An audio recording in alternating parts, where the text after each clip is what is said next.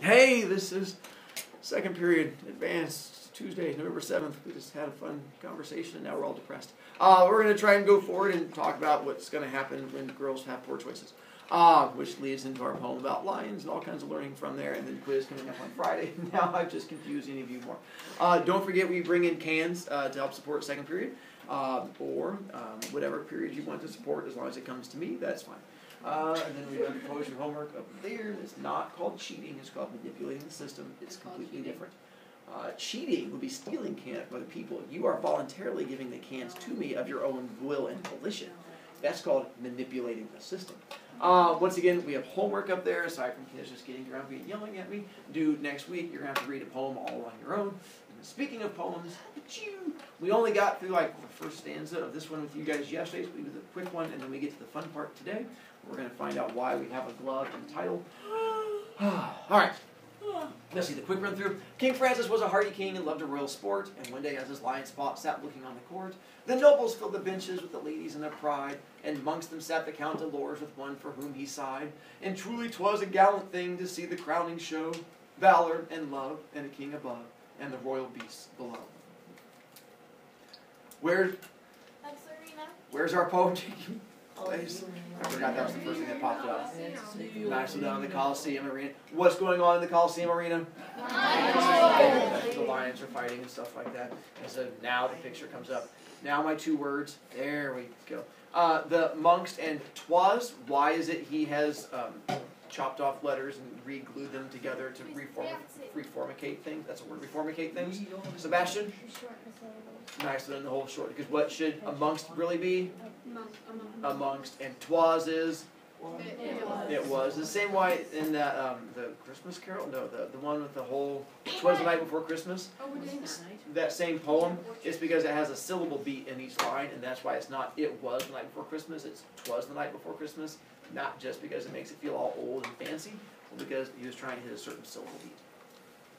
We have a main character that pops up in our story so far, and Hollyhock, our first main character, is King Francis. King Francis, and all we know about him is that he's a king, and does kingy stuff. And then we have a second character that pops up, at least officially by name, Strawn, and that is Count de Lors. Count de Lors. We know that he's, I don't know, something fancy. We'll find out more about him coming up. And then we have one other one who doesn't pop up by name, but is definitely going to play an important role in our story. And who's that going to be, Gavin? That is the woman. And what do we know about this woman? That she doesn't like him. And why do you say she doesn't like him? Because she doesn't. We could be right or wrong. I just say we're just throwing out guesses. It happens too. Does she like him? Does she not like him? It doesn't say what he likes. How do we know he likes her? Because of his sign. There you go, the creepy sign thing. And we're going to find out more about whether she likes him and whether it's really creepy or whether it's actually... It could be this love thing people keep talking about. But he definitely is sighing and giving her a winky face.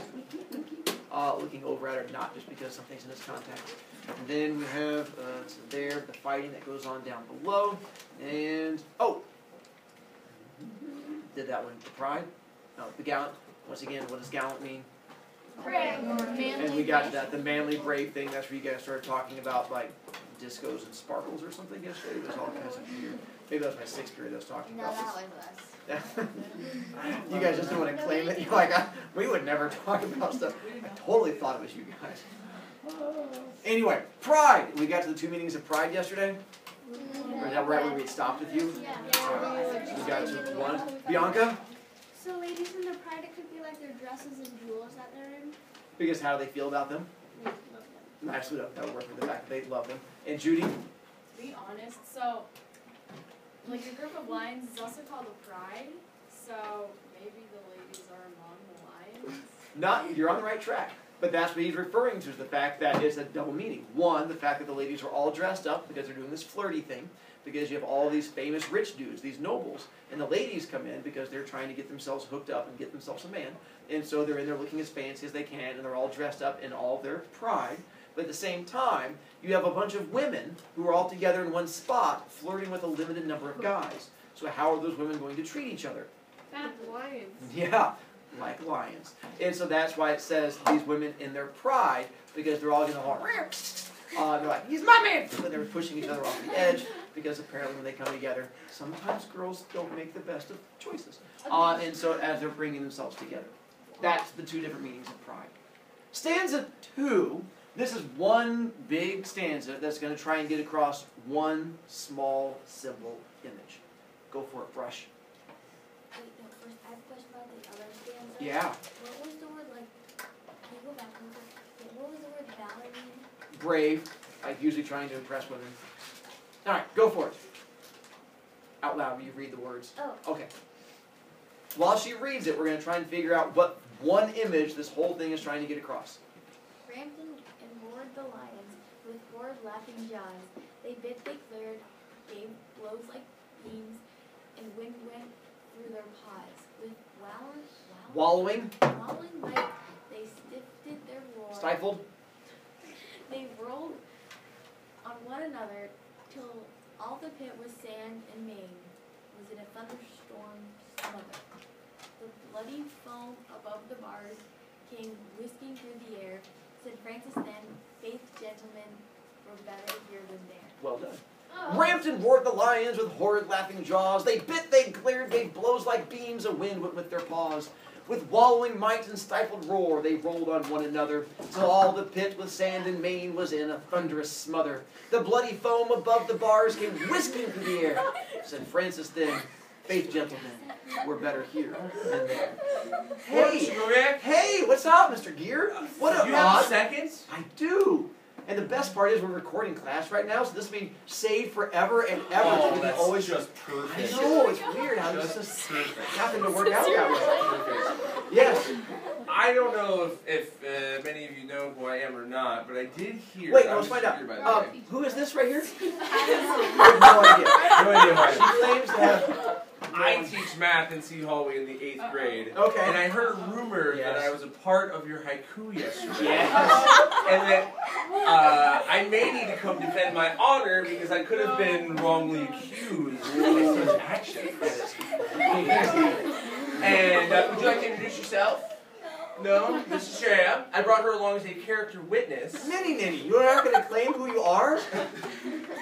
Nitty. Okay, so Shreya, could you please tell everybody what's the first thing we do when we get back from lunch every day? No, before that. Wow. do that pledge. We do the pledge, and immediately following the pledge, what do we do? We watch CNN for how long? 10 minutes of Okay. CNN. And then directly after CNN, the screen switches to a different screen, and then what do we do directly after? What do I personally do every day after that? You read the announcements and skip 7th grade. I read the announcements, and I do what? You skip 7th grade. Yes, when I got student of the month, you skipped me on purpose. No, okay. That is true. When Shreya got student of the month, I did skip her up. And when I got into student council, you skipped me. Okay. Well, yeah, it's because Riley's the president, so you don't matter. Okay. So we read the announcements then every single day, minus a few things here or there where there are 15,000 nicknames that take way too long. That's who do Mr. Bainey's announcements over golf and basketball and such. But we do read the announcements every day. And we talk about the fundraisers and all the different things that you can earn house points for and the dances and all those things. All the students are plenty well aware of what's going on in the building. All right. Thank you, Shreya. You are dismissed. All right. I say on quiz days. Except on quiz No, day. one. One time? Which I would argue was for the benefit of my students, so they had enough time to actually finish the assessment. Because it is a 10th grade So your class heart for high is school big. credits. Heart. Humongous heart. Black, but very large. Another person with a humongous heart who only cares about you, Shrileka. There's so many of us. Herring. Yes. Thank you, Mr. Gearman. I appreciate that. You're welcome. We've only made Well, room. thank you for giving me an opportunity You to are address the group. The bonding. Now, Yes. to defend yourself so Yes. next year we understand. Absolutely. Carry on, folks. We shall.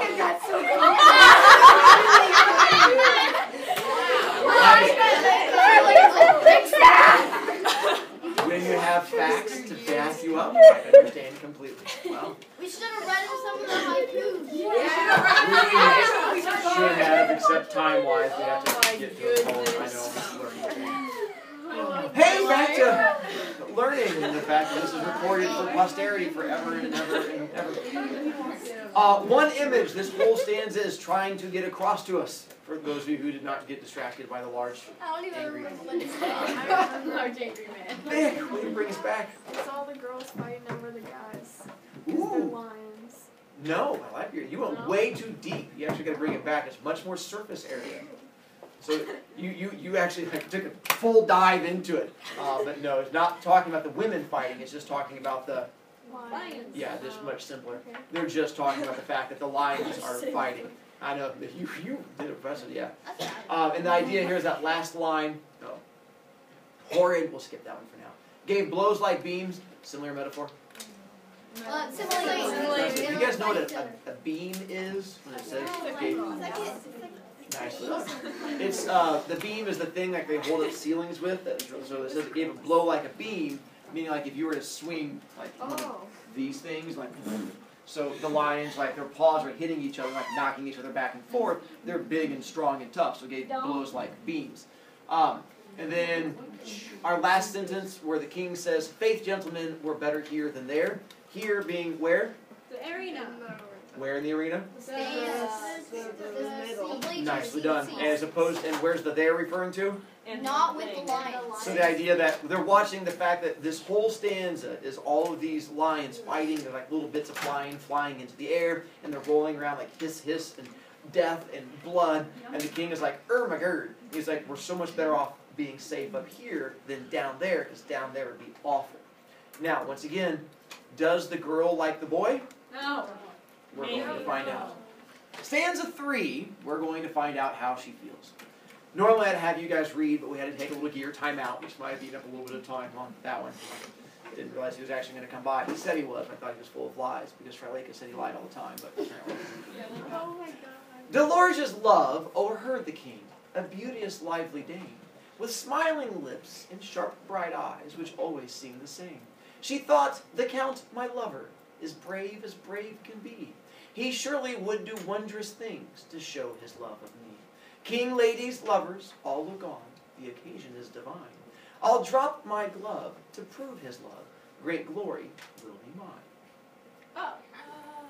By the way, o'er means what? Over. Nicely done. Is brave as brave can be. What's wrong with this? It says brave, you can hear the same thing. Nicely done. Comparing bravery to bravery, which just makes me get upset. So we have the lady who's up top, and we have all the lions down below. And this was an old flirting ritual when you were a lady and you had a guy that you had special feelings for, and you were wearing your glove. Lots of help, that's not going to and you're wearing your glove, and you find that special someone that you're wanting to give winky face to. Like, that refocus. Nowadays, you would send them a Snapchat or something like that and be like, "You're so hunky." I'm sure you guys do that all the time. But back then, in order to properly flirt, what you would do is you would pull off your glove, and then you would make eye contact, and then you would just drop the glove. And you would drop it next to them. And if the boy returned it, then that was his way of like flirting back with you. And then if they didn't return it, or awkwardly just shook their head while staring at you, also a solid option, then that would be like how well you can know it. It's like those old days when you send the note, "Do you like me?" or "Do you like me?" And then you sort of act like, "I like you," and you're like, "Oh," and you get all excited. If the boy was like kicking the glove, you're like, "Hey, you dropped this," and kicked it at you. That was a good sign things were not going the way you wanted. But if he picked it up and he was like, "Oh, my lady," and he handed the glove to you, then things are going well. So, does she like him? Yeah. She does like him. But she decides to take it a bit further because of all the other girls watching her. She decides to up it a level. So, where does she drop her glove? Lions. So instead of dropping it where we're all standing right here, she's like, "Oh, hey, oops," and he throws it behind her in the lion pit. She's like, "I seem to have dropped my glove," and then looks over at him. Oh my gosh, the lions are gonna eat him. Yeah, of course. So why is dropping her glove into the lions so important? Because lions are gonna eat him. Suskovich? She wants to see really, really far. Nicely done. So part of it is to see if he'll go really far to go down there and grab it. It's a glove. Zoe? New gloves. She just wants to Get a stay. fishing rod. and Maybe fish I'm it out. could be. I'd hope not, but that would be an interesting way to kill somebody. Maybe But- she's like, oh, I love you. Probably Kiss neck. me. Part of it is to the whole if he loves her, but that's only part of it to see if he loves her. So Because if once he again, dies, you put him who's away. all around them right now? The man. So what's the more important part of it? Bragging. And so the fact that if he goes and grabs it, now she gets to do the whole braggy bit, like, oh, not only does Super Hunky Man love me, but he went down there and punched a lion in the face. For And then me. got For alive. me. And then he'll die a little. Or he died. So she throws the glove down there to see if he'll go get it. I hope you use And our final stanza. Aww. No! Who would have thought I'd get to the part where you actually wanted to keep reading a poem? Luckily, this poem is on your handout. So you get a chance to see it. And there's a real ending to it where you get to figure out what happened. But I leave that up to you. Yay, Mr. Gear, for robbing us of learning. But we learned other stuff, which was so much more important.